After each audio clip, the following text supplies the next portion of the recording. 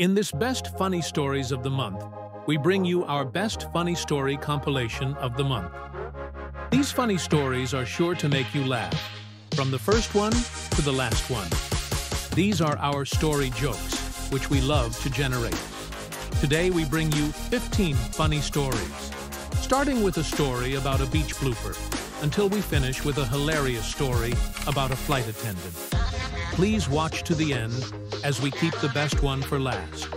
So, sit back, get the popcorn, and get ready to laugh until your stomach aches. Ever wondered what you will do if a wave washes your pants from you while in the water? Imagine a beach full of people. What will you do?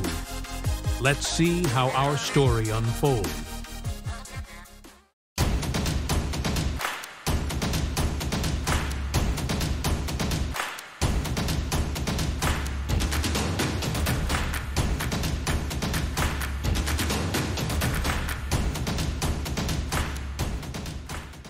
In today's funny story joke, we dive into the sun-soaked misadventures of Steve, a guy whose beach day turned into an unforgettable escapade.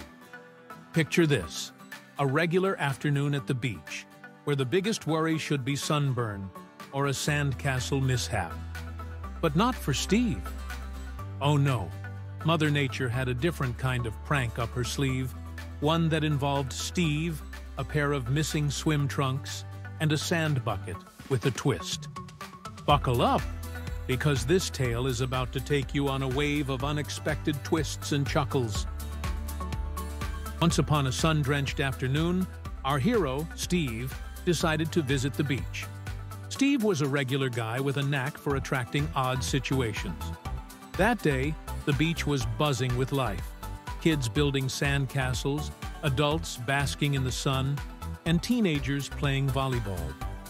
Steve found a perfect spot, laid out his towel, and headed for the refreshing embrace of the ocean. For the first hour, everything was perfect. The sun was warm, the water was cool, and Steve was floating on his back, letting the waves gently rock him. But just as he was about to head back to shore, the waves had other plans. In a series of mischievous swells, they snatched his swim trunks away. One moment, he was floating blissfully, and the next, he was as bare as a newborn. Steve's initial reaction was a mix of shock and denial. He frantically patted around himself, hoping to find his missing trunks floating nearby. Alas, they were gone, probably halfway to the Caribbean by now. Panic set in. The beach was packed, and Steve was in no mood to put on a show. He decided his best bet was to stay in the water, where at least the waves could offer some modesty. He began his awkward water dance, pretending to be a deep-sea explorer, plunging down every few seconds to inspect something underwater. Meanwhile, he prayed that everyone on the beach would either look away or, even better, disappear altogether. Hours passed. The sun moved across the sky, transforming Steve into a human prune. The beach gradually emptied, but there was always someone left, lingering like an annoying pop-up ad. Steve wondered if he'd ever feel warmth again, or if he was destined to become a cautionary tale about the dangers of ocean pranks. Finally, the sun began to set, painting the sky with hues of orange and pink. The beach was almost deserted. Almost. Steve noticed there was only one person left, a woman sitting near the water, scribbling in a notebook. It was now or never. Mustering his courage, Steve spotted a drifting sand bucket and grabbed it. He held it strategically, using it as a makeshift shield of modesty. With the determination of a soldier heading into battle, he waded toward shore. His heart pounded as he neared the woman, hoping she wouldn't notice him, or if she did, that she'd be mercifully understanding. Just as Steve started to relax, thinking he'd pulled off the greatest escape since Houdini, he caught the woman's eye. She glanced at him, then at his sand bucket. Steve, emboldened by his near success, decided to strike up a conversation. Hey there. He said, Trying to sound casual while clutching his sand bucket for dear life, the woman looked up from her notebook, a twinkle in her eye. And what, if I may ask, are you writing? I'm a psychologist, She said, observing the last remaining beach dwellers like a seagull eyeing a long-lost French fry. Steve chuckled nervously. Well, you've got quite a subject in front of you. Care to read my mind? But this funny story ain't over just yet. The psychologist smiled, looking Steve up and down, then glancing pointedly at his trusty sand bucket. I think you thought that sand bucket has a bottom part.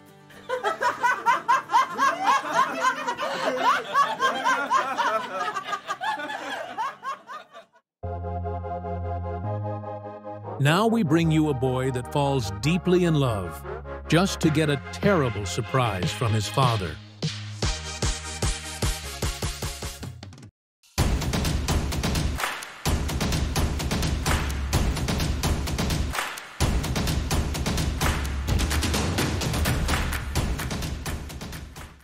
In today's funny story joke, we've got a teenage romance so tangled, it makes a soap opera look like a simple sitcom.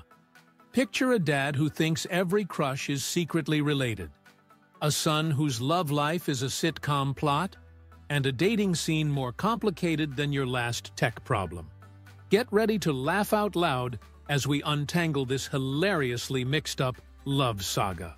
Once upon a time, in the cozy confines of suburban bliss, there was a family living a relatively uneventful life, until the day young Danny burst into the living room, his heart pounding with an enthusiasm that would put even the most animated tap dancer to shame. Dad, you won't believe it, I'm head over heels in love. Danny practically shouted, his eyes sparkling like fireworks. He practically danced around the living room, each step full of joy and maybe just a hint of clumsiness. His father, Mr. Thompson, looked up from his newspaper with a bemused smile. Oh really, Danny? That's fantastic. Who's the lucky girl who's captured your heart? Danny's face glowed with a mixture of excitement and a sort of jittery nervousness. It's Emma. Mr. Thompson's eyes widened so much they could have been cartoon eyes. Emma? Emma, isn't she… Danny, who was practically vibrating with energy, eagerly interrupted. The neighbor's daughter. Yes. Isn't she amazing? I keep tripping over my own feet every time I see her. Mr. Thompson's face shifted from curiosity to alarm, his eyebrows shooting up as if he had just seen a ghost. Oh no, Danny, you can't date Emma. Danny's face fell, his smile wilting like a flower in the desert. Why not, Dad? Mr. Thompson took a deep breath and leaned in as if revealing top-secret information. Well, son, Emma might be your sister. Danny's jaw dropped, his eyes as wide as saucers. What? But Dad, we've known her for years. How could she be my sister? Mr. Thompson glanced around as if checking for eavesdroppers and whispered, Just don't tell your mother. Danny, disheartened and thoroughly confused, shuffled out of the room, his head hanging low. He trudged back to his room, wondering if maybe Cupid had lost his aim somewhere between the bow and arrow. 2 weeks later, Danny's enthusiasm was undeterred. He bounded into the living room again, looking as though he had just discovered the meaning of life, or at least the next big thing in his romantic journey. Dad, guess what? Cupid struck again. Danny declared, eyes shimmering with the kind of innocent hope that only a teenager can muster. This time it's Jennifer. Mr. Thompson's face fell into a look of exaggerated dread. Jennifer. Oh no, Danny. I would stay away from her too. Danny's face went pale. Why, Dad, what's wrong with Jennifer? Mr. Thompson sighed heavily, as if the weight of the world were on his shoulders. She might also be your sister. Danny's shoulders slumped with a profound sense of defeat.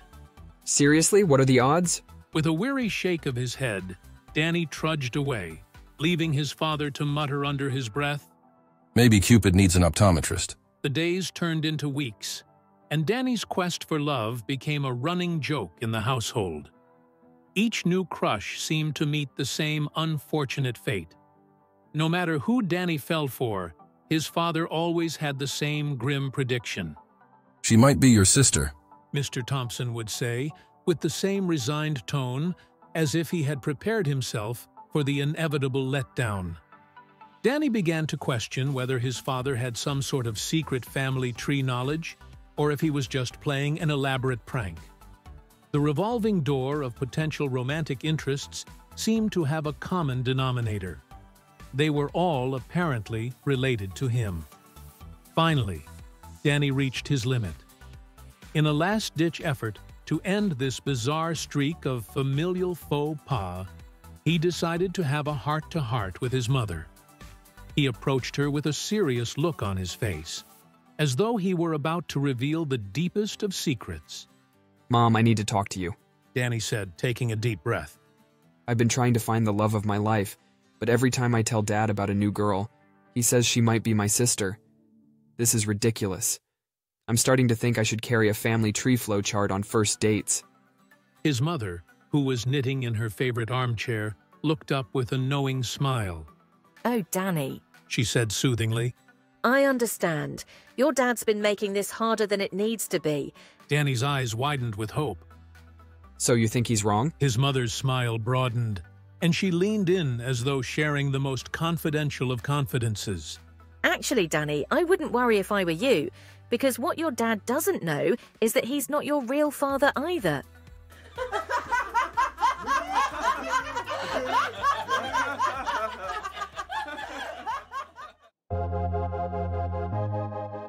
Ever wondered how it would be if your parents could be young again? Well, here is a story exactly about that.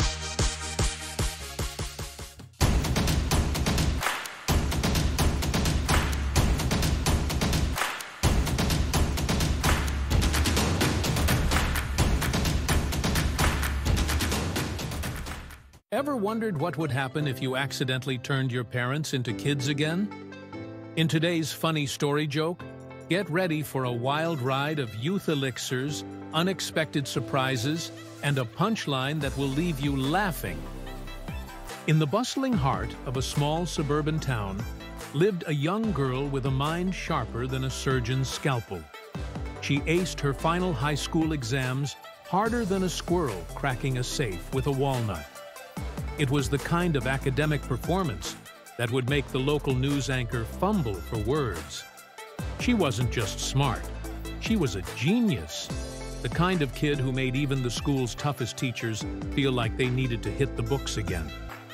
Her parents, bless their cotton socks, cheered her on from the sidelines, proud as peacocks. But deep down, they were secretly hoarding ramen and praying that their retirement plan didn't involve them living at the zoo so she could attend the best university in America. The day her acceptance letter arrived was like Christmas in July. The parents did a happy dance in the kitchen, but as they read through the financial requirements, their smiles slowly melted away like ice cream on a hot day. Tuition, books, living expenses, it all added up faster than a caffeinated mathlete. But they were determined, and so, with a deep breath and a credit card that groaned in protest, they sent their daughter off to chase her dreams. Little did they know, the adventure was just beginning. 3 years later, the family was still knee-deep in student loans, ramen, and prayer. The parents had become masters of budgeting, turning every penny into a dollar with their creative accounting. Just when they thought they couldn't tighten the belt any further, the phone rang. On the other end, their daughter's voice crackled with the kind of excitement that made you worry the neighbors might call the cops. Turns out, university wasn't just for overpriced ramen and existential dread. She'd aced her first degree. She was now officially smarter than the average bear, with a diploma to prove it. But with great power comes great responsibility, or in this case, a massive debt that could rival a small island nation's GDP. To repay the parental loan, it was guinea pig time. She had concocted a formula so groundbreaking, it made Einstein's theories look like child's play. Her invention? A youth elixir that promised to reverse aging faster than you could say bibs. One sip. She claimed. Acting you'd be back in diapers quicker than a time machine on overdrive. Her parents, eyes twinkling with the kind of mischief usually reserved for kids sneaking cookies before dinner, accepted the challenge. But only drink 1 teaspoon per day. She warned, her voice stern as a drill sergeant. The parents, of course, nodded dutifully, but inside they were already plotting their youthful escapades. 6 months passed in a blur of homework, lab coats, and phone calls home. The daughter, now a rising star in the scientific community, finally found time to visit her parents. She walked through the front door, expecting the familiar sight of her aging, albeit still sprightly, parents. Instead, what she saw made her eyes bug out like a cartoon character who just saw their tax bill. Standing in the living room was a woman who looked like she had just welcomed herself to the dirty 20s, never mind the 30s. Her mother, who once had a few gray hairs and laugh lines, now sported a body that would make Shakira jealous, and a laugh that could cure a hangover. Mom, what happened to you? You look fabulous. But where's Dad? She stammered, her brain short-circuiting from the shock. Her mother, a sound that was now as youthful as her appearance. Well, that's the weirdest story. You see, the 3rd night after he started drinking your formula, he got so sour that I was getting younger faster than him. He didn't like that one bit, so he downed the whole bottle of Age to Young in one go. Oh no, Mom. Where is Dad now? The daughter asked, her heart pounding with dread. The mother smiled, her eyes twinkling with a mix of love and exasperation as she turned to reveal the baby on her back. The bastard is on my back.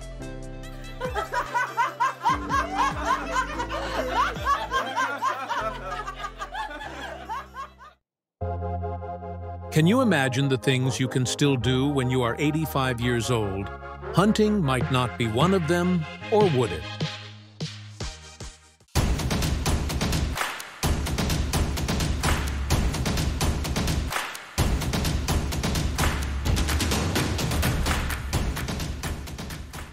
What would you do if your 84-year-old dad called to say he's becoming a dad again? In today's funny story joke, we explore a wild tale of senior surprises, a confused son, and a doctor with an even crazier explanation. Get ready, this one's a doozy. There was a man named Frank. Frank prided himself on being a rational, no-nonsense kind of guy. He believed that every problem had a logical solution, and there was no mystery that couldn't be solved with a bit of common sense. But then, one day, something happened that completely turned his world upside down. It all started when Frank received a phone call from his father, George, who was 84 years old and as spry as ever. George had always been a bit of a romantic, and even in his golden years, he hadn't lost his charm. A year ago, much to the surprise of everyone in town, George had met a beautiful young woman and married her in what seemed like the blink of an eye. Frank, my boy. George had said over the phone. I've got some news that'll knock your socks off. Frank, always expecting the unexpected from his father, braced himself. What is it, Dad? You're going to be a big brother, George announced, his voice brimming with excitement. Frank nearly dropped the phone. Dad, what? You're 84 years old. I know, isn't it amazing? George said, clearly thrilled. Frank, however, was anything but thrilled. As soon as he hung up, he started pacing back and forth in his living room, trying to make sense of it all. This can't be right, he muttered to himself. I mean, at his age? The more Frank thought about it, the more confused he became. Finally, he decided that this was beyond his understanding. He needed professional advice, so he made an appointment with Dr. Stevens, the town's trusted physician. Dr. Stevens was known not only for his medical expertise, but also for his eccentric way of explaining things. He had a knack for making even the most complicated medical issues seem simple. often using analogies and stories that left his patients both enlightened and entertained. Doctor, I need your advice on a rather unusual family matter, Frank said as he sat down in the doctor's office, his expression a mixture of disbelief and desperation. Go on, Frank, I'm listening. Dr. Stevens replied, leaning back in his chair with a thoughtful look on his face. Frank took a deep breath. It's about my dad. He's 84 years old, and last year he married a much younger woman. And now, well, now she's pregnant. Dr. Stevens raised an eyebrow but didn't say a word, letting Frank continue. I mean, is that even possible at his age? Could he really be the father? I just don't understand how... Frank trailed off, shaking his head. Dr. Stevens nodded slowly, clearly considering his response. Frank, let me tell you a little story that might help clarify things. Frank leaned in, curious despite himself. He knew that when Dr. Stevens started telling a story, it was always worth listening to.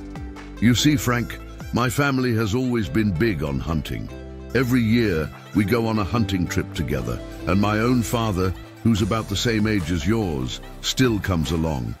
He's a stubborn old man, much like your dad, and he insists on doing everything himself. Frank nodded, intrigued.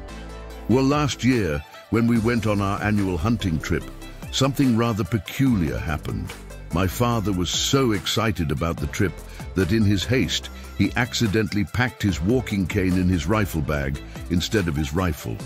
None of us realized this until we were deep in the woods, ready to start the hunt. Frank couldn't help but smile at the thought of an old man eagerly preparing for a hunt, only to end up with a walking cane instead of a rifle. Dr. Stevens continued. The next morning, we spotted a magnificent trophy deer. It was a beautiful creature, standing there as if it was posing just for us. Everyone got excited, and we all shouted, "Grandpa, shoot it! Shoot it!" My father, determined as ever, stood up in the back of the pickup truck, unzipped his rifle bag, and pulled out his walking cane. Frank chuckled, already imagining where this story was headed. But here's the strangest part, Dr. Stevens said, his eyes twinkling with amusement. My father, with all the confidence in the world, aimed that walking cane at the deer, said bang, and I'm not kidding, the deer fell over dead, bullet hole and all. Frank stared at Dr. Stevens in disbelief. That's impossible. Someone else must have shot the deer. Dr. Stevens leaned back, nodding slowly as a sly smile spread across his face. Now, Frank, that's exactly my point.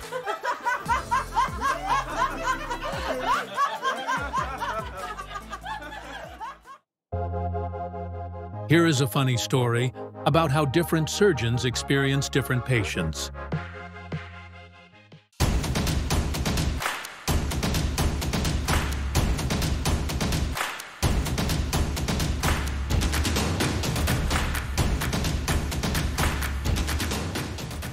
In today's uproariously funny story joke, we take you to the zany and side-splitting world of St. Suture's Hospital. Imagine 5 of the most brilliant surgeons, known as much for their razor-sharp wit as for their surgical skills, gathered in the bustling cafeteria during their lunch break. It's a place where life-saving meets laugh-inducing, and today's discussion is no exception. As per their hilarious tradition, the conversation swiftly morphs into a playful and riotous debate about the quirkiest and most amusing types of patients to operate on. Get ready for a comedy of surgical proportions where scalpels meet punchlines and laughter is the best medicine. The first surgeon, Dr. Anderson, known for his meticulous nature, leaned forward with a confident smile. Accountants, my friends, are the best to operate on. Why? Because when you open them up, everything on the inside is numbered. It's like performing surgery in a perfectly organized spreadsheet. He emphasized his point by mimicking the opening of an imaginary Excel file. The other surgeons laughed, envisioning neat rows and columns of organs and arteries. Dr. Bradley, the second surgeon, who had a reputation for enjoying a good challenge, chuckled and countered, "You haven't seen anything until you've operated on a librarian. Everything inside them is meticulously arranged in alphabetical order. It's like navigating a well-indexed library in there. He grinned, imagining little dewy decimal codes on each organ. The group couldn't help but laugh at the thought. Not to be outdone, Dr. Caldwell, the third surgeon, chimed in. Ah, but have you ever worked on an electrician? Now there's a treat. Everything inside them is color-coded, like working with a rainbow of wires. It's almost too easy. The surgeons burst into laughter, picturing a body filled with brightly colored electrical cables, each one perfectly labeled. Dr. Dexter, the fourth surgeon, known for his sharp wit, leaned back with a mischievous grin. I beg to differ. Lawyers are the most fascinating patients. They're heartless, spineless, gutless, and their heads and butts are completely interchangeable. The group erupted into laughter at the mental image. He paused for effect, letting the chuckles die down before delivering his punchline. Plus, operating on them is great practice for arguing a case in court. As the laughter subsided, Dr. Evans, the fifth surgeon, who had been quietly listening to the conversation, finally spoke up. He was known for his methodical approach to both surgery and life. Well, gentlemen, he began, a twinkle in his eye. While all those choices certainly have their merits, I have to say I prefer engineers. But before Dr. Evans could continue, a sudden announcement interrupted the room. Attention all surgeons, code blue in OR3. Immediate assistance required. The cafeteria fell silent as the 5 surgeons exchanged quick, serious glances. Without a word, they bolted from the cafeteria, sprinting down the hallways towards the operating room. Their light-hearted banter was replaced by the adrenaline-fueled urgency of the emergency. Arriving at OR3, they found a young intern struggling to stabilize a patient on the operating table. Dr. Anderson immediately took charge, barking orders while the others fell into their practiced roles with military precision. Dr. Bradley prepped the patient while Dr. Caldwell and Dr. Dexter assisted Dr. Anderson. Dr. Evans monitored the vitals, ensuring everything stayed within safe parameters. It was a chaotic scene, but the surgeons worked in perfect harmony, their earlier camaraderie now a driving force in saving the patient's life. Minutes felt like hours, but finally, the crisis was averted. The patient stabilized, and the room exhaled a collective sigh of relief. The surgeons exchanged weary smiles, their bond strengthened by the shared experience. As they made their way back to the cafeteria, Dr. Evans picked up where he left off. So, as I was saying before, we were so dramatically interrupted, he said with a grin. I prefer engineers. And why is that? Dr. Anderson asked. Dr. Evans continued with a chuckle. You see, they always understand when you have a few parts left over at the end. It's like they anticipate the need for spare parts.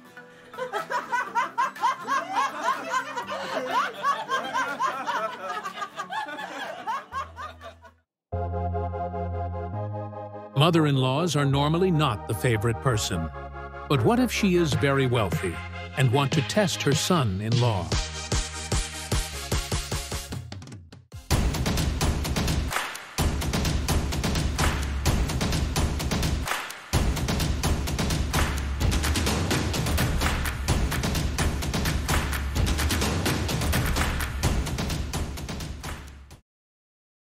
In today's funny story joke, get ready for a side-splitting adventure that's more twisted than a soap opera and funnier than a slapstick comedy. Imagine a mother-in-law with a cunning regime to test her sons-in-law in the most ludicrous way possible. Intrigued? Prepare for a whirlwind of hilarity that will have you laughing out loud and on the edge of your seat until the very last punchline. Once upon a time, in a quaint little town, lived a mother with 3 daughters. This wasn't just any mother, though. She was a force of nature, ruling the household with an iron will and an eagle eye. Not to mention she had a knack for balancing precariously on her husband's head, both figuratively and sometimes literally. Yes, the mother-in-law was the ultimate authority, the embodiment of control. And if arrogance were a currency, she'd have outbid Jeff Bezos and Elon Musk combined. Now, these daughters were every man's dream wives, charming, intelligent, and kind-hearted. It was almost hard to believe they were raised by the Queen of Smug. However, their mother's overbearing nature made her somewhat, well, unlikable. This led to a burning question in the mother-in-law's mind. Did her sons-in-law care enough about her to save her life if push came to shove? Armed with this burning question, the mother-in-law devised a cunning plan. She would pretend to fall into the river and see which of her sons-in-law would jump in to save her. The results, she thought, would be both enlightening and entertaining. The mother-in-law took her first son-in-law, Bob, for a stroll by the river. As they walked along the picturesque path, the mother-in-law executed her plan, falling into the water with all the grace of a drunken flamingo. "Help!" she cried, flailing her arms like a mother-in-law on overdrive. Bob, without a second thought, leaped into the river, splashing like a man on a mission. He dragged her to safety, puffing and panting but proud of his heroic deed. The next morning, Bob woke up to find the keys to a brand-new Ferrari and a check for $5 million on his doorstep. The note read, "Thank you for saving my life. Your grateful mother-in-law." Next, the mother-in-law tested her second son-in-law, Steve. They took the same walk by the river, and the mother-in-law performed her signature dive into the water. "Help! Help!" she screamed, thrashing about like a fish on land. Steve, channeling his inner Baywatch, dove in after her and pulled her to shore, earning himself a few scrapes and bruises in the process. The following morning, Steve found a Ferrari and a $5 million check waiting for him, with the same heartfelt note. "Thank you for saving my life. Your grateful mother-in-law." Finally, the mother-in-law took her third son-in-law, Carl, for the infamous river walk. As she launched herself into the water, flailing dramatically, Carl stood by the riverbank with a serene smother-in-law on his face. "Help!" she yelled, performing an impressive array of splashy maneuvers. Carl simply watched as she sputtered and splashed.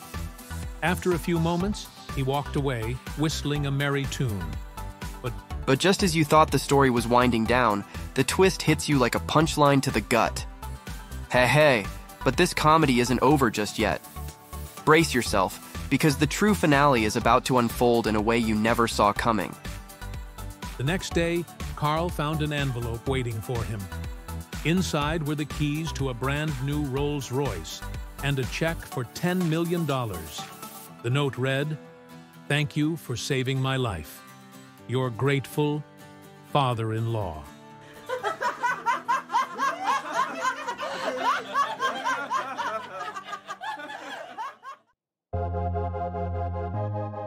Husbands and wives will play pranks on one another from time to time, but who is the ultimate winner?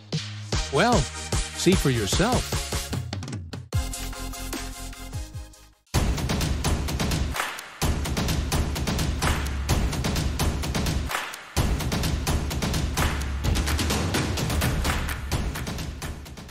Get ready for a funny story joke, where a simple shopping trip spirals into a comedic battle of wits between husband and wife. This isn't just about shopping bags, it's about life's little marital showdowns. With each twist, you'll find hilarious lessons in love, respect, and the art of outsmarting your spouse. So grab some popcorn, settle in, and enjoy this uproarious tale that's as funny as it is insightful. It was a sunny Saturday afternoon, and Emily was all set for her weekend shopping spree. Her husband, Tom, however, had other plans. The big football match was on, and nothing in the world could tear him away from the TV. As she grabbed her purse and headed for the door, she called out, "Tom, aren't you coming with me?" Tom, eyes glued to the screen, barely registered her voice. Now you go ahead. It's kickoff time. Emily paused, a mischievous grin creeping across her face. All right then, She said, but under her breath she added, I'll make sure you won't enjoy that match either. Arriving at the store, Emily strolled through the aisles, picking up everything from new shoes to a blender she'd been eyeing for weeks. As she reached the cash counter, she opened her purse to pay. The cashier, a young man with a keen eye for detail, noticed something unusual. Among the usual items in her purse, a wallet, some makeup, and a couple of receipts, was a TV remote. Excuse me, ma'am. The cashier said, barely suppressing a smile. Do you always carry your TV remote with you? Emily chuckled, shaking her head. Not always, but today's a special day. You see, my husband refused to come shopping with me because of a football match. So I brought the remote with me. If I can't have his company, he can't have his football. The cashier burst into laughter, clearly entertained by Emily's ingenuity. Moral of the story, She said with a wink. accompany and support your wife in her hobbies. As the cashier continued scanning items, Emily felt a surge of satisfaction. She was about to win this round. But then, something unexpected happened. The cashier stopped, her smile fading, and began returning the items back to the cart. Emily's heart skipped a beat. What are you doing? She asked, confusion etched on her face. The cashier looked up apologetically. I'm sorry, ma'am, but it seems your husband has blocked your credit card. Emily's jaw dropped. Tom had outsmarted her. Moral of the story. The cashier added with a sympathetic smile. Always respect the hobbies of your husband. But Emily wasn't done yet. With a sly smile, she reached back into her purse and pulled out Tom's credit card. Let's try this one. She said confidently. The cashier hesitated for a moment, but then swiped the card. For a split second, everything seemed to be back on track. But then, the machine beeped, flashing a message that read, Enter the PIN sent to your mobile phone. Emily's confidence wavered, but only for a moment. She had anticipated this. Reaching once again into her purse, she pulled out Tom's phone, which she had thoughtfully taken along with the remote. The forwarded SMS with the PIN popped up on the screen. Moral of the story, Emily said with a triumphant grin. Don't underestimate the power and wisdom of your wife. The transaction finally completed, and Emily felt victorious. She had outwitted Tom at his own game. But as she arrived home, her triumph was short-lived. There, on the front door, was a note from Tom. Couldn't find the remote. Gone out with the boys to watch the match. The key is with me. Call me on my phone if you need anything.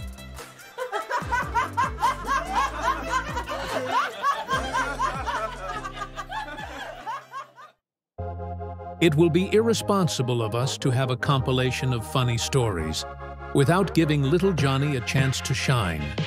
Here goes.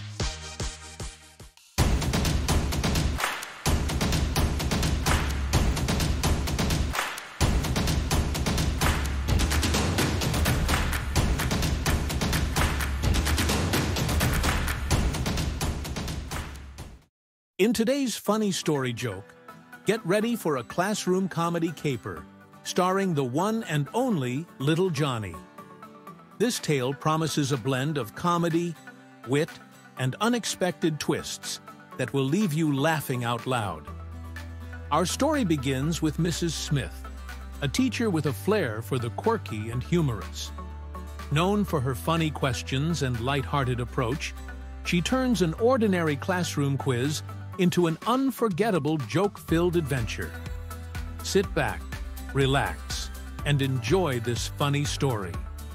In the small, charming town of Evergreen, there was a school where humor and curiosity often collided in delightful ways. Mrs. Smith, a teacher known for her unique approach to education, had a penchant for asking quirky questions during her weekly quiz sessions. Her classroom was a place where the ordinary turned extraordinary, and today was no exception. As the sun streamed through the windows of room 5B, Mrs. Smith decided it was time for her favorite part of the day, the quirky quiz session. She smiled mischievously as she scanned the room, her eyes settling on little Johnny, the class clown. Johnny was known for his lightning-fast wit and mischievous nature, always ready with a clever retort or a cheeky grin. All right, class, it's time for our quiz, Mrs. Smith announced, her voice brimming with enthusiasm. Today, I have a particularly interesting question for you all. The students leaned forward, intrigued. Little Johnny, sitting at the back of the class, smirked, ready for whatever was coming his way. Mrs. Smith's eyes twinkled as she asked, Who stole the pears from the tree in my garden? A hush fell over the classroom. Eyes darted to little Johnny, who was notorious for his pranks. Mrs. Smith, suspecting Johnny, pointed directly at him. Johnny, do you know what happened to the pears in my garden? Johnny, ever the quick thinker, responded with a straight face. Ma'am, can you please speak up? I can't hear you from the back of the class. Mrs. Smith, unimpressed but undeterred, repeated the question louder. Johnny, do you know what happened to the pears in my garden? Once again, Johnny feigned innocence. Ma'am, I still can't hear you from back here. The class giggled softly, anticipating the unfolding drama. Mrs. Smith, sensing Johnny's game, decided to turn the tables. All right, Johnny, let's switch places. You come to the front and I'll sit in your seat at the back. Then you can ask me a question and we'll see if I can hear you. Johnny, seeing no way out, reluctantly made his way to the front of the class. Mrs. Smith took his seat at the back, folding her arms and giving him an expectant look. Johnny, now standing at the front, surveyed the room, his mind racing. He needed to come up with something quick. Suddenly, a mischievous idea popped into his head. He cleared his throat and with a straight face asked, When my mommy was away last weekend visiting Granny, a lady visited my daddy and made love to him. Do you know who that lady was? But this funny story joke ain't over just yet. The room fell into an almost eerie silence. The students' eyes widened, and Mrs. Smith's face turned a shade of crimson. She was caught off guard, but managed to compose herself quickly. Johnny, this time you're right. I can't hear anything from back here.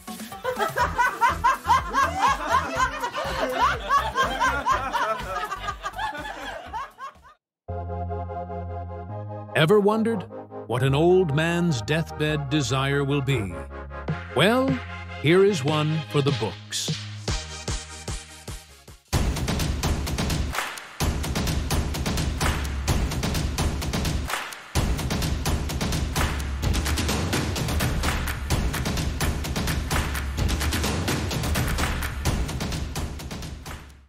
In today's funny story joke, we delve into the life of a man named Henry, whose final words have been hailed as one of the most uproarious jokes of all time.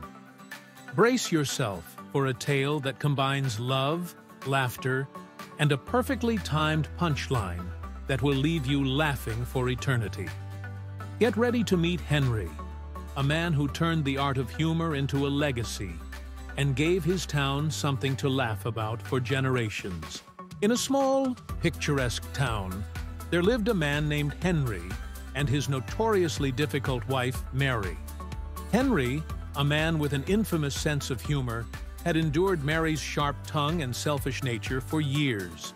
Everyone in town knew Mary for her high-pitched nagging and endless demands, while Henry was known for his resilience and his ability to find humor in the most challenging situations. Henry's life had been one of quiet endurance and subtle jokes. He had learned early on that the best way to cope with Mary's constant complaints and unreasonable demands was to laugh. He was the kind of man who could find a silver lining in the darkest clouds, and he had become something of a local legend for his ability to turn even the most aggravating circumstances into a punchline. As fate would have it, Henry fell gravely ill. His once vibrant and playful spirit was now confined to a bed in their modest home. The illness had taken a toll on him, but his sense of humor remained intact. He often thought about the best way to leave a final mark on the world. One last joke that would make everyone remember him fondly. One evening, as the sun dipped below the horizon, casting a golden glow through the bedroom window, Mary barged into the room. Her face was set in a permanent scowl, and she carried a cup of tea which she unceremoniously plunked on the bedside table. Here's your tea, Henry. Drink it while it's hot, and don't spill it on the sheets again, you hear? She barked, her voice cutting through the peaceful evening like a rusty saw. Henry looked up at her, a weak smile playing on his lips. Thank you, Mary. Can you sit with me for a moment? I have something important to discuss with you. Mary sighed dramatically, rolling her eyes. All right, but make it quick. I've got things to do. She snapped, tapping her foot impatiently. Henry chuckled softly, a sound that seemed to irritate Mary even more. Of course, my dear, it won't take long. What is it? Henry! Henry took a deep breath, his frail hand reaching for hers. Mary, I've been thinking about what will happen after I'm gone. I want to make sure you're taken care of. Mary's eyes widened slightly, surprised by his concern. It was so unlike Henry to be serious. Oh, Henry, that's considerate of you, she said, her voice softening for the briefest of moments. Henry's smile widened, and a twinkle of mischief appeared in his eyes. Yes, well, it's important. I have one last request, Mary. Promise me if I die, you will marry Charlie. Mary's face twisted in confusion. Charlie, your best friend, but you hate him, she exclaimed, her voice rising in pitch. Henry's eyes sparkled with mischief as he looked into Mary's eyes. That's why I want him to suffer.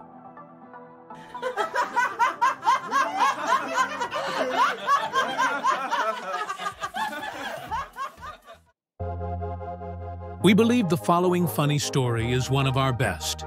It involves the mafia and a godfather.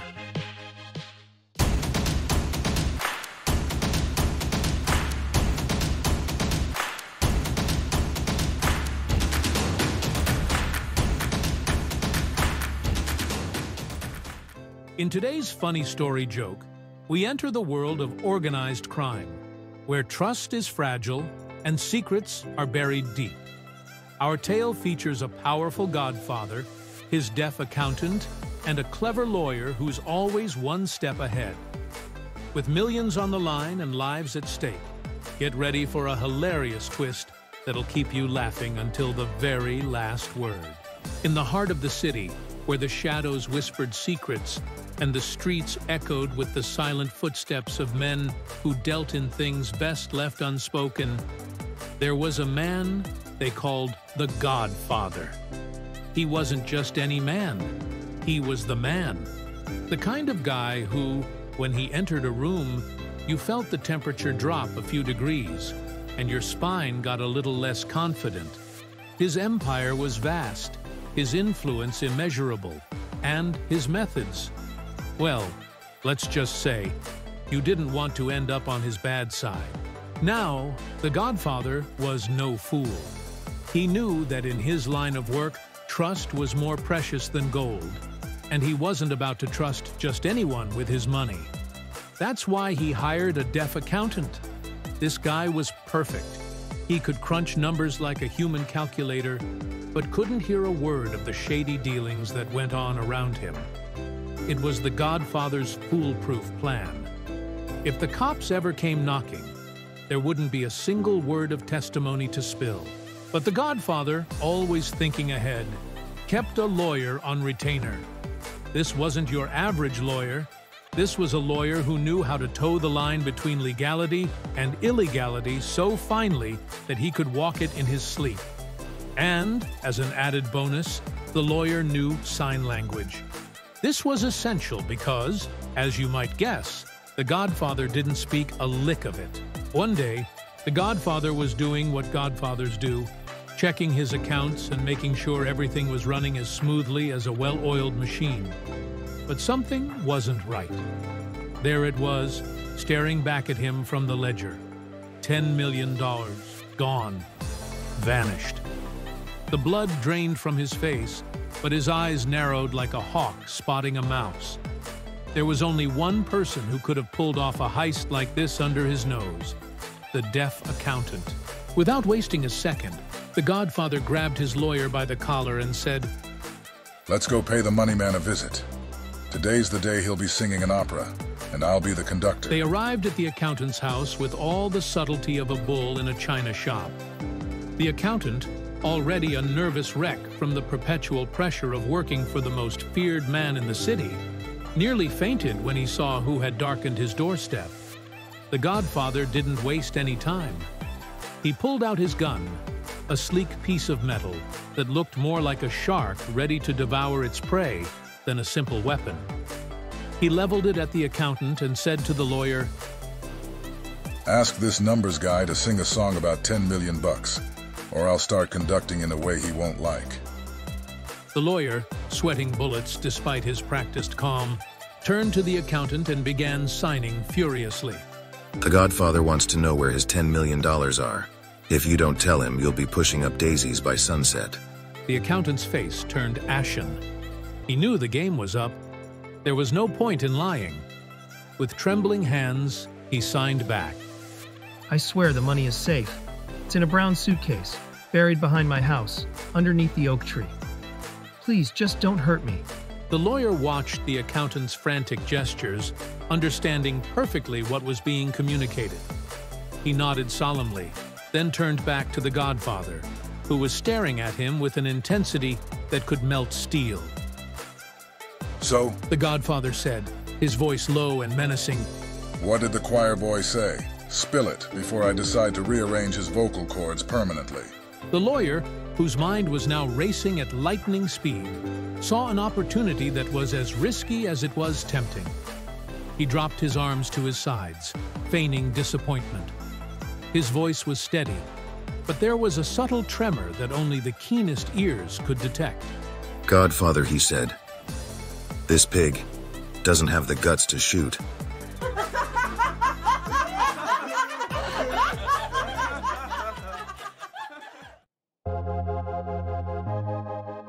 Ever wondered what will happen if a blonde goes undercover and change her hair color? Well, here is the result.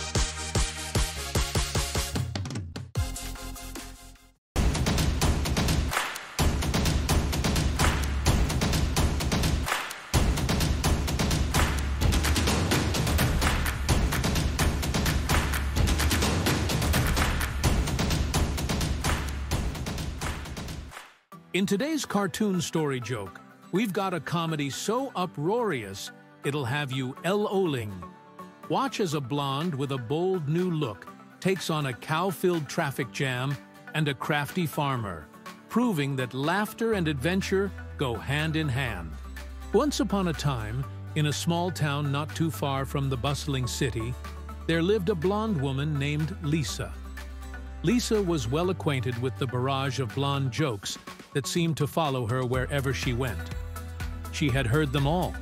The light bulb jokes, the "why did the blonde stare at the orange juice?" gags, you name it. It was as if her hair color was the punchline to every joke in the book. Lisa, being a spirited and determined woman, finally reached her breaking point. She was done with being the butt of everyone's jokes. It wasn't just about a fresh look anymore. It was about reclaiming her identity and proving she was more than the stereotype. So, in a move that could only be described as a bold, rebellious statement, she decided to dye her hair black. This was not a mere change in hue. It was her declaration of independence from the relentless jabs and jests. Feeling like a brand new person with her chic brunette locks, Lisa decided to take her transformation on the road. She was itching to show off her new look and make a fresh start. And what better way to do that than with a cross-country road trip? Her destination, Montana, to visit her sister, and experience the wide open spaces and rugged charm of the Wild West. So, off she went, cruising through the scenic Montana landscapes with the wind in her hair. Well, technically, her newly dyed black hair. The open road stretched before her, and she was ready to embrace her new beginning. But as fate would have it, her grand adventure hit an unexpected snag. As Lisa drove through a particularly picturesque stretch of Montana, she suddenly found herself stuck in the midst of a colossal traffic jam. And not just any traffic jam. This was a herd of cows so large, it looked like the Great Wall of China had decided to take a nap right in the middle of the road. The cows were leisurely strolling, munching grass, and generally causing mayhem. It seemed like there was no way around them. At the center of this bovine blockade was a rugged farmer who looked like he had stepped straight out of a Coveralls Weekly magazine. He was trying his best to herd the cows, but it was clear he had his work cut out for him. Lisa, however, wasn't about to let a herd of cows, or the prospect of being stuck in traffic, dampen her spirits. Channeling her newfound brunette confidence, she marched right up to the farmer. If I can guess how many cows are in this herd, can I have one? Lisa said, her voice brimming with determination.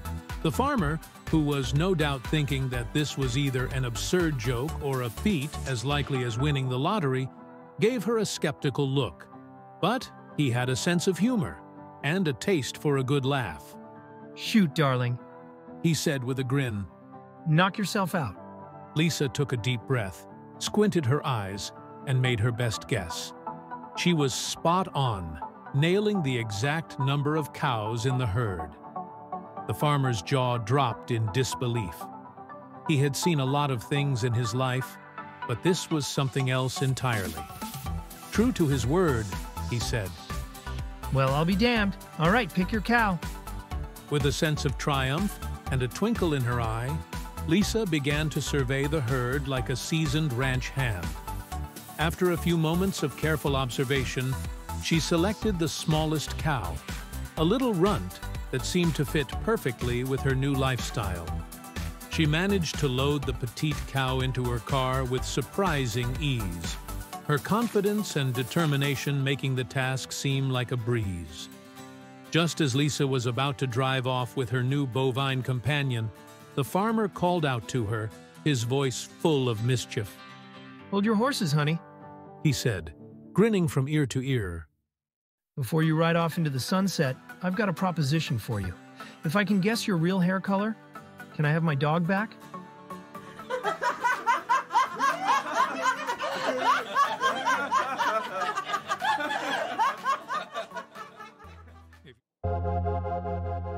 Do you want to know the secret to a long and happy marriage? Well, here is one couple's story.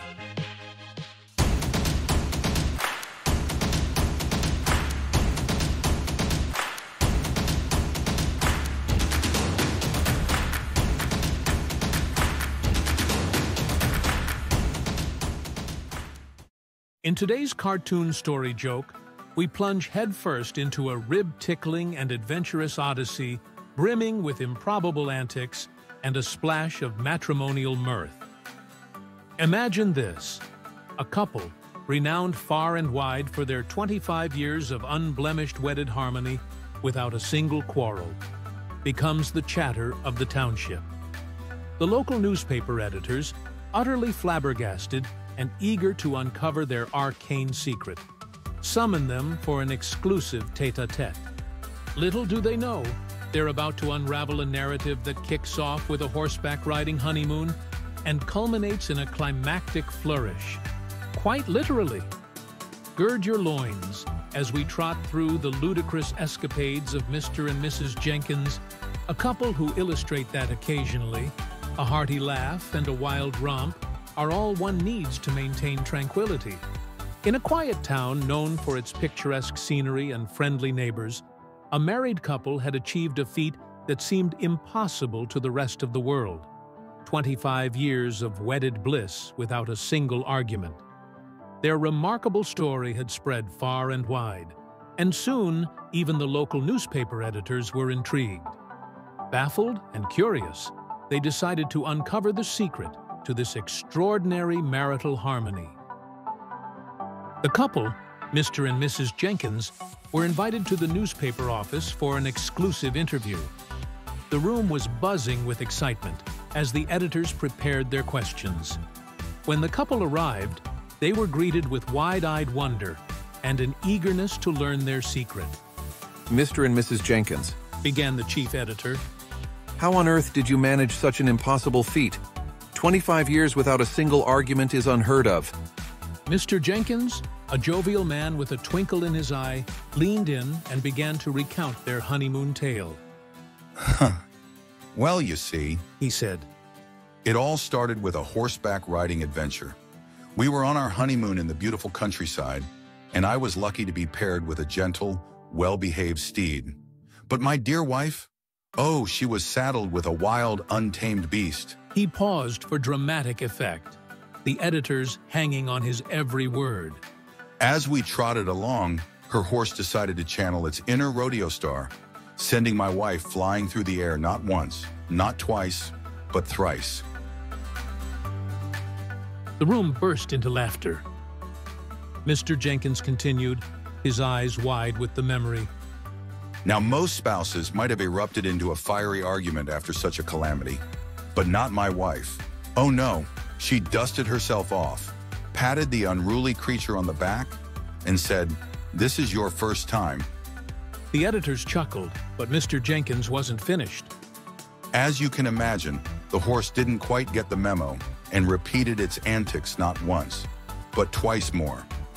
By this point, I was in shock, watching my beloved wife handle the situation with the calm demeanor of a seasoned cowboy. But then, he added with a chuckle, came the moment that left me speechless. As the horse reared up for its third encore performance, my wife calmly reached for her revolver and, bang, the horse met its demise. Oh no, this funny story joke ain't over just yet. The editors gasped in disbelief, their eyes wide with astonishment. Mr. Jenkins's jaw practically hit the floor. I couldn't contain my shock, he confessed. What on earth are you doing? I exclaimed. And do you know what she said? The room fell silent, hanging on the punchline. With a mischievous grin, Mr. Jenkins delivered the final blow.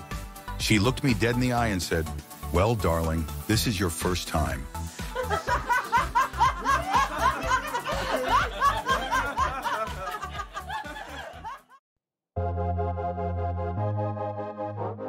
Ever had a hangover? How do your wife treat you the next day after a hard night out with the boys?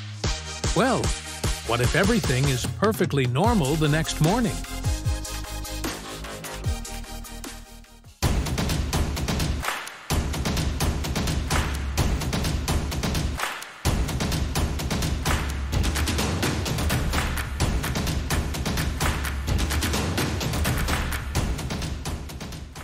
In today's funny story joke, we dive headfirst into the chaotic life of Dave, an ordinary husband who manages to turn a night of drunken antics into an unexpected triumph. Ever had one of those mornings where you wake up with a hilariously hangover so massive, you're convinced your entire life has turned upside down? Dave certainly has. Strap in and hold on to your coffee, because this hilarious tale of confusion, comedy, and accidental heroism is about to take you on a laugh-out-loud journey. Meet Dave, an average guy with an above-average appetite for beers on Friday nights. Last night was no exception. He and his buddies hit every pub in town, starting with the Tipsy Turtle and ending at the Drunken Dragon, a bar so sketchy even the roaches carry pepper spray. They laughed, told tall tales, and attempted to sing karaoke, much to the horror of everyone within earshot. Dave, naturally, was the life of the party, convincing everyone that ordering another round was always a good idea. Fast forward to the next morning. Dave wakes up feeling like he's been run over by a stampede of wild elephants. He attempts to open his eyes, but they feel glued shut. When he finally manages to crack them open, the first thing he notices is the pounding in his head, like a drummer practicing for a heavy metal band right inside his skull. Every beat of his heart sends shockwaves through his brain, and he wonders if he somehow managed to swallow a jackhammer last night. The room is spinning, and he can't tell if it's because he's still drunk or if his bed is now located on a merry-go-round. Groaning, he tries to piece together the previous night. Bits and pieces come back to him in flashes. Dancing on the bar, attempting to ride a mechanical bull, and challenging a stranger to an arm wrestling match, which he lost spectacularly. Each memory brings a fresh wave of embarrassment and another throb in his head. He rolls over and notices something strange on his bedside table, and that's when things start to get really interesting.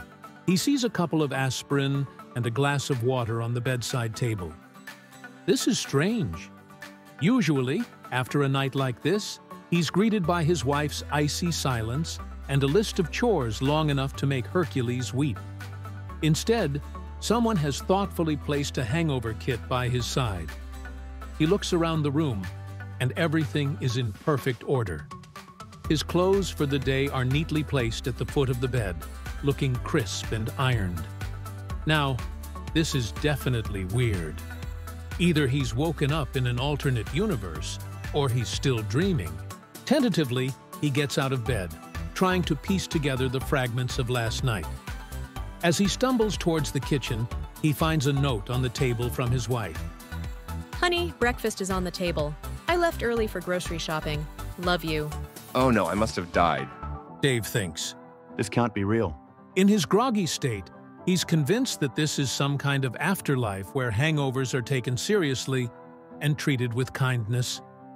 He shuffles into the kitchen, and sure enough, there's a hot breakfast and a newspaper waiting for him. He pinches himself. Nope, not a dream. But something is very, very wrong. His previous world did not treat men like this after a heavy night out with the boys.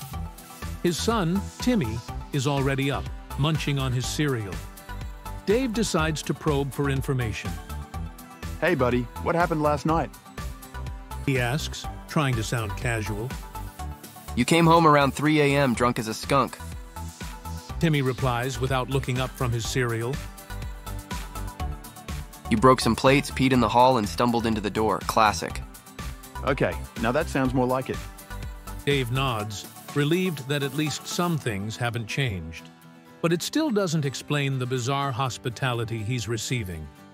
He decides to dig deeper. So why is everything in order? I was expecting a big fight with your mom. Dave says, bracing himself for the explanation. But this funny story joke ain't over just yet. Timmy finally looks up, a mischievous grin spreading across his face. Oh, that part was hilarious. Mom dragged you to the bedroom, and when she tried to take off your clothes and shoes, you yelled, "Lady, leave me alone. I'm married, and I love my wife."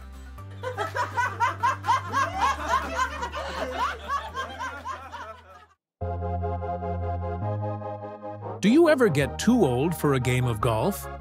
Well, what if you spend more time in the bushes than on the fairways? Perhaps there is a solution.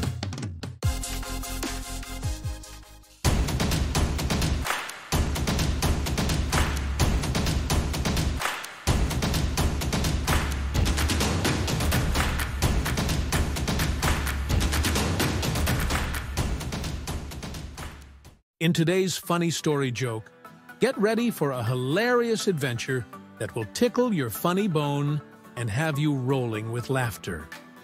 We're diving into a comedic tale that proves the only thing worse than bad eyesight is a golf game that turns into a full-blown comedy of errors. Meet Jeremy, a golf enthusiast whose love for the game was only rivaled by his frustration over his deteriorating vision. Jeremy had the eyesight of a bat with a blindfold. If you put a golf ball in front of him, he'd probably mistake it for a misplaced rock. One day, after yet another grueling round of searching for his missing ball, Jeremy came home looking defeated. His wife, ever the problem solver, noticed his glum expression and asked, "What's wrong, darling? Did you lose your ball in the bushes again?" Jeremy groaned. It's worse than that. I'm not even sure if the ball makes it to the right hole. It just seems to vanish into thin air. Seeing her husband's despair, his wife had a sudden brainwave. "I've got a plan. My 85-year-old brother has eyesight that rivals a hawk's. He'll be your golf ball spotting hero." Jeremy, skeptical but willing to try anything, agreed. The next morning, he and his brother-in-law set off for the golf course. Jeremy was hopeful that this new set of eyes would finally solve his golfing woes. His brother-in-law was ready to be the ultimate spotter, tracking the ball with precision. At the first tee, Jeremy lined up for his shot, feeling a bit of renewed optimism. He took a mighty swing, and the ball soared into the sky. Jeremy was filled with confidence as he turned to his brother-in-law.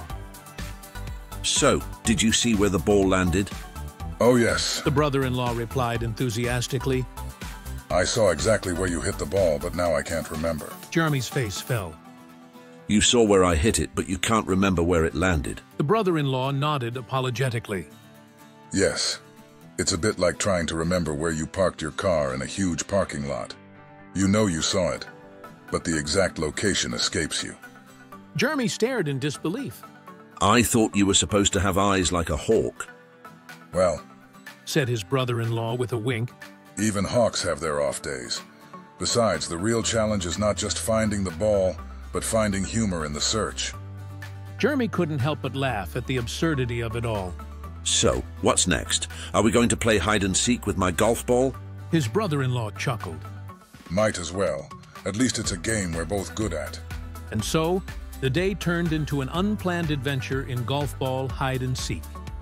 Jeremy and his brother-in-law spent more time laughing and searching than actually playing golf.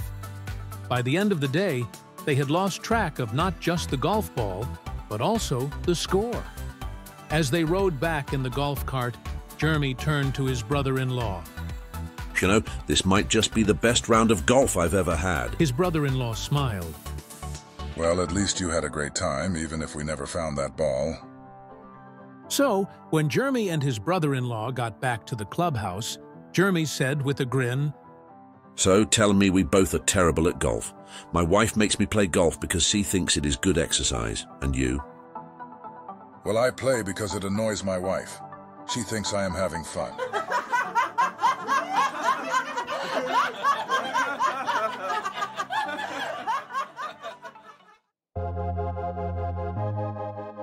Our last funny story of the day is about a blonde air host.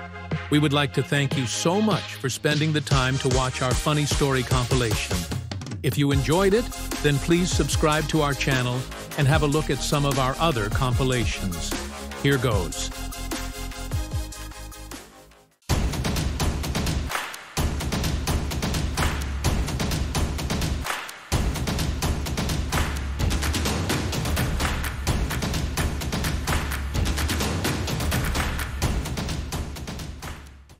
In today's funny story joke, we dive into the world of comedy with a hilarious tale of a new blonde flight attendant on his first overnight trip.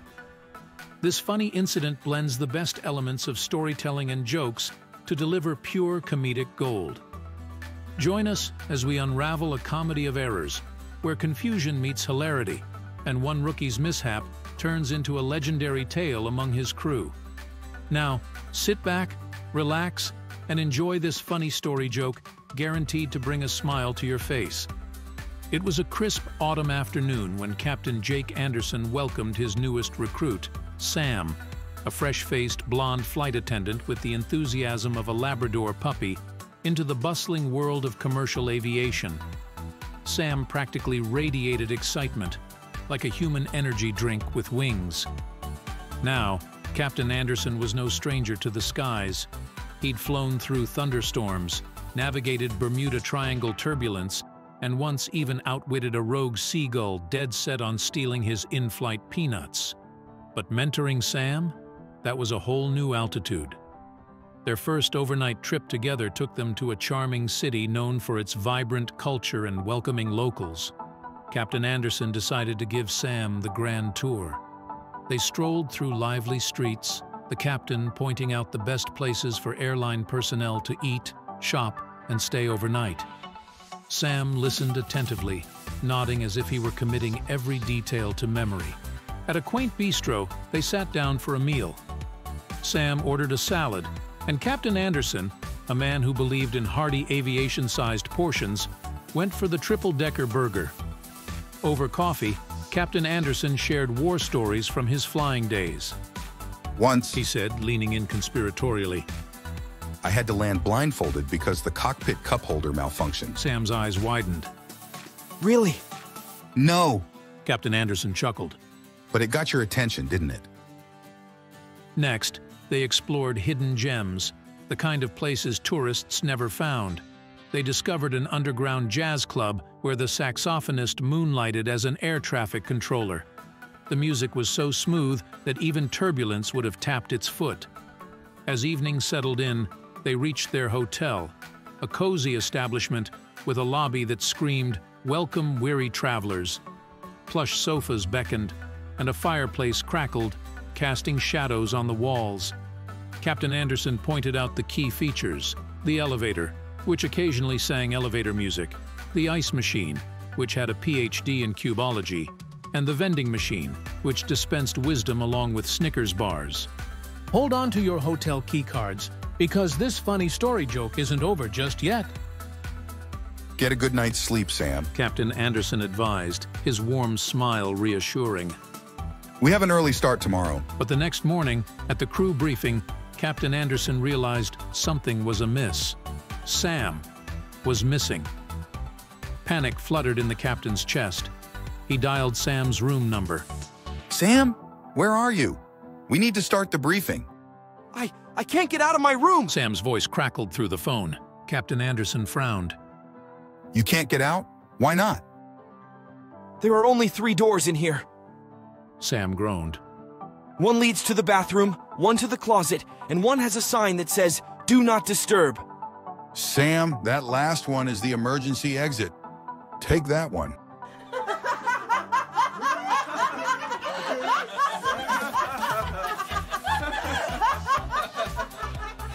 If you liked our joke, then please watch our next joke by clicking here.